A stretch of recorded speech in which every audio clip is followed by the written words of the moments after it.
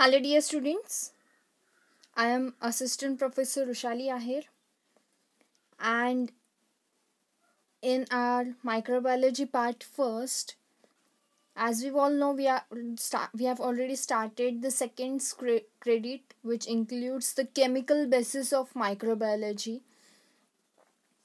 This is a part of biochemistry in which today we are going to learn about proteins. Now, as we all know that the proteins are the building blocks of all the living cells. So, what are proteins, how these proteins are classified, and what are the structure of proteins, that we will study in detail. So, in this unit of proteins, we are going to learn about the proteins, types of proteins, then the proteins are made up of amino acids. So what are amino acids, what are the different types of amino acids, classification of amino acids, that we are going to study in detail in this unit, as well as we are going to study the structural organization of proteins, amino acids and their bases, what are peptide bonds, dihedral angles, and various examples of the proteins like hemoglobin and myoglobin we are going to study in detail in our further lectures. So let's start with the introduction about the proteins.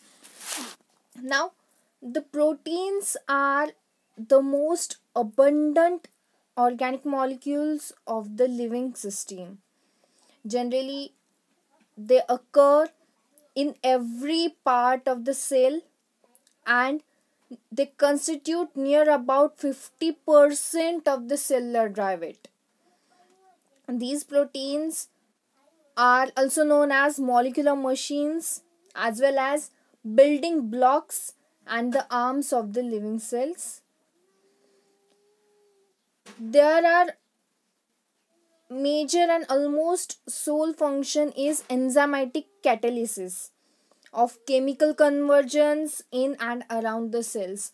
Now, as we all know that various metabolic processes inside our body is carried out with the help of enzymes, and the enzymes, generally all the enzymes are proteins, but all proteins are not enzymes, and these enzymes are the biocatalyst which enhance or increase the rate of reactions carried out in various bacteria, animals, or plant cells. This term protein was first coined by the scientist Berzelius in the year 1830. And generally, these proteins are composed of carbon, hydrogen, oxygen, and nitrogen molecule.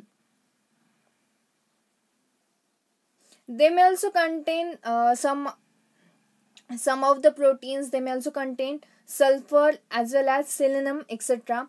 When we will study the structure of amino acids, that we will study about this in detail. Again, generally the proteins are the polymers. Different types of amino acids come together and form a long polypeptide chain, and these long polymer chain is known as protein, and this polymer chain is built up by the amino acid which are linked to each other with the help of peptide chain.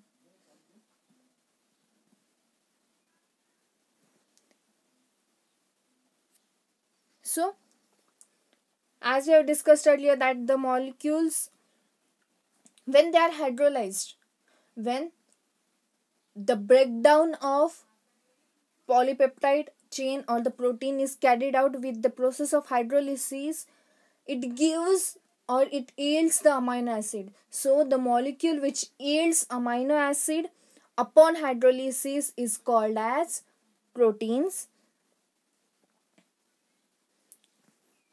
These are, as they are made up of amino acids, so they are also known as the natural polymers of amino acids.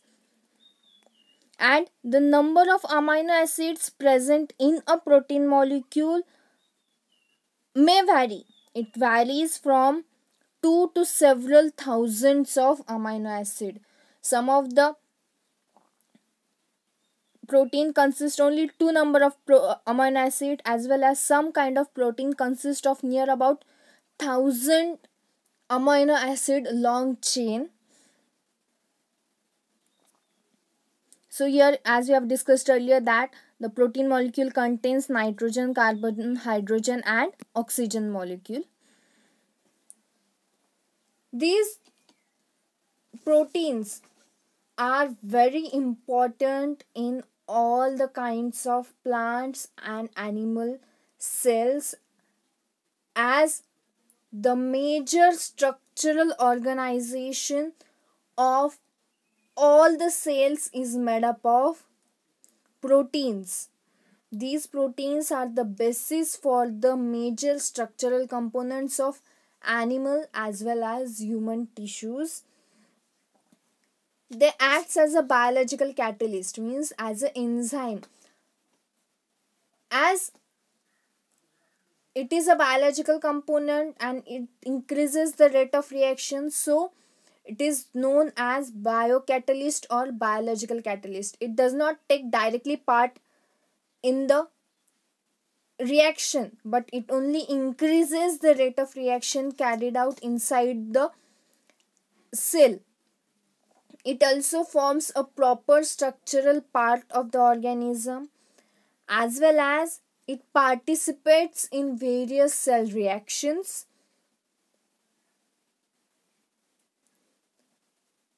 and it also improves the immune system or increases the immunity power of the various organisms. So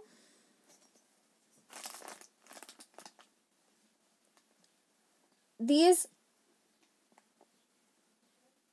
most abundant macromolecule or proteins, they occurs in all the cells and all the parts of the cells, and these proteins may vary in their shape, size and weight, etc., depending on the type of protein and type of the cell.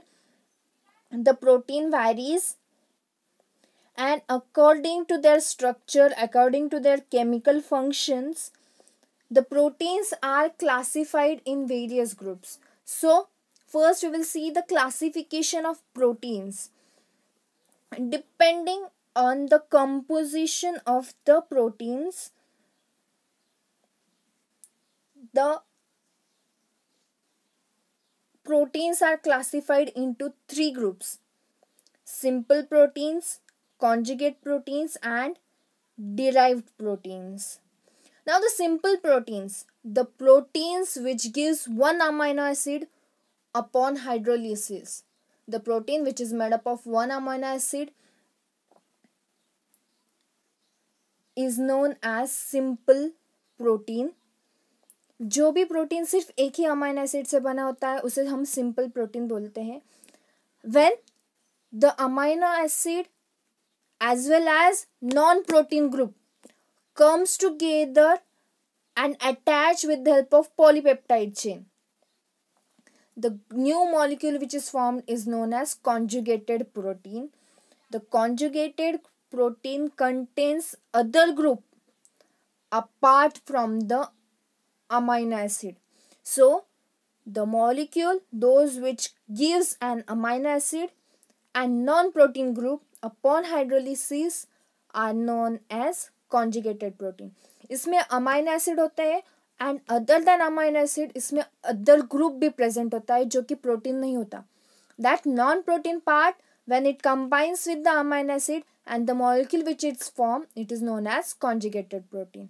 And when simple and conjugate protein both comes together and forms a new molecule, when